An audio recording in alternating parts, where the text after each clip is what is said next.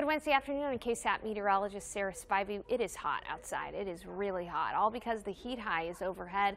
That heat high is going to continue to build over Texas in the days ahead, so we are in for a bit of a triple-digit heat streak for August. It's been technically 31, 32 days since we've seen 100 degrees in San Antonio, but it already feels like 104 outside this afternoon because of the humidity. 102 for the high, and then as we head into this evening, it's still going to be 98 at 8 p.m., still going to be 92 at 10 p.m.